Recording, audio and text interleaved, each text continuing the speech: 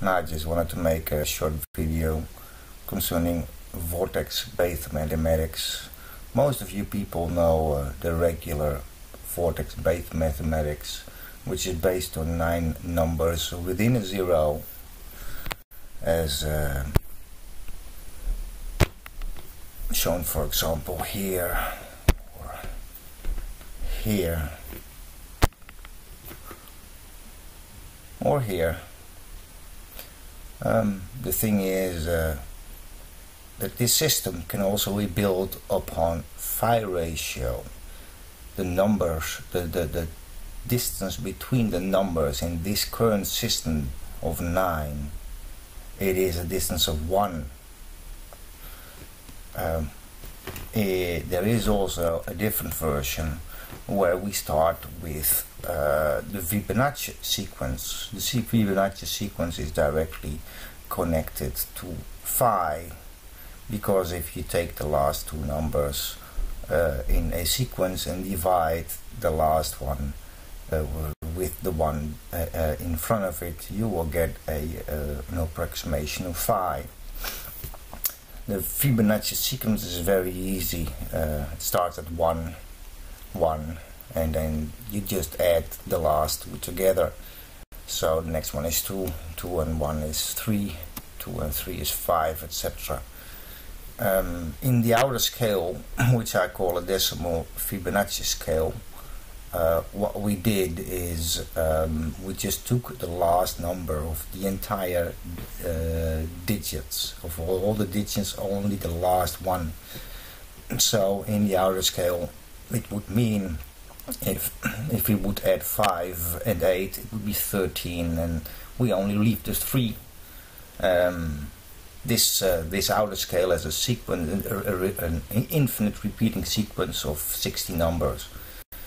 By the way, they also create the Lucas sequence automatically, because this one which we have over here and this one over here, it creates this one, this 2 over here, and this 2 over here, it creates this 2, this 3 over here, and this 3 over here, it creates this 3. The nice thing with this Lucas sequence, it is the brother. It does the same thing. It just starts with a 1 and then with a 2 and then a 1 instead of 1 1. If we take this scale, the red numbers, the bigger ones, which is also a decimal scale of the Lucas sequence in this case, which is a 12 number repeating sequence till infinity. We also took just the last number of the entire digit.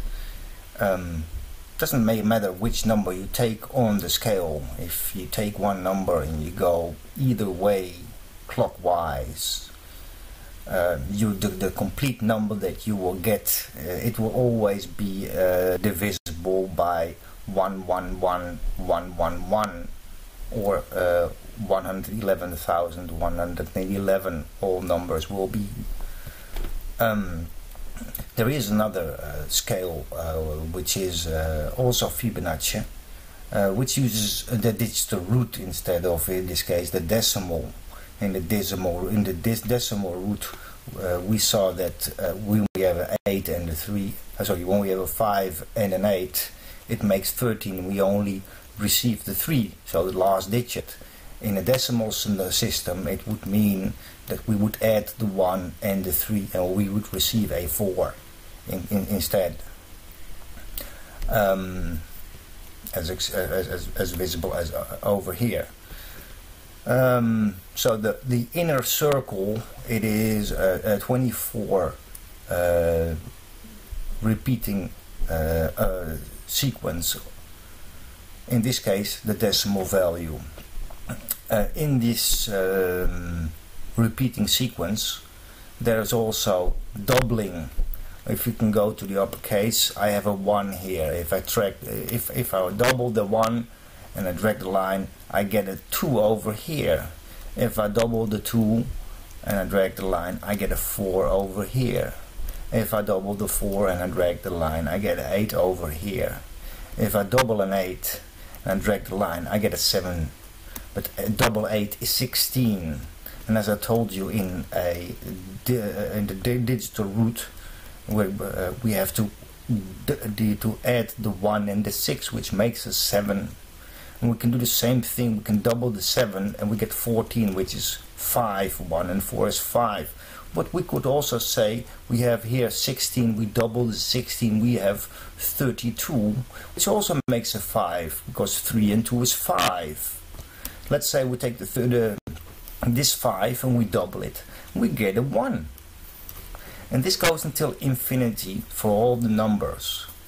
And as we can see, I also stated here the doubling and the sequence, which goes until 64.